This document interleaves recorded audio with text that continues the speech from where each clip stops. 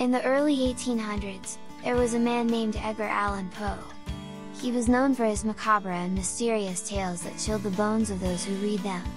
He lived a tumultuous life, marked by tragedy and loss.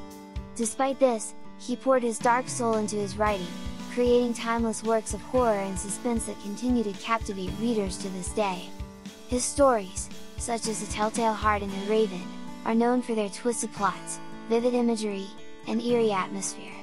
Poe's writing was ahead of its time, and continues to influence countless writers and filmmakers. Even though he faced many challenges in his life, his legacy lives on through his writing. Edgar Allan Poe was an American writer, poet, and literary critic born in 1809.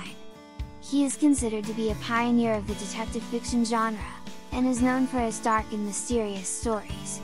Poe had a difficult childhood, losing his mother at a young age and being taken in by a foster family. He struggled financially throughout his life, but his writing brought him some fame and recognition. Poe's writing often dealt with themes of death, madness, and the macabre. His most famous works include The Raven, The Telltale Heart, and The Fall of the House of Usher. He also wrote several detective stories, including The Murders in the Rue Morgue, which is considered to be the first modern detective story. Poe's writing style is characterized by its use of vivid imagery and symbolism, as well as its focus on the psychological effects of fear and horror.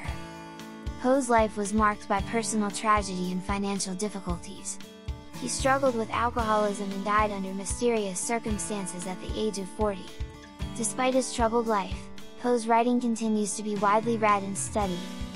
He is considered to be one of the most influential writers in the history of American literature, and his works have been adapted into various forms of media such as films, TV shows, and music.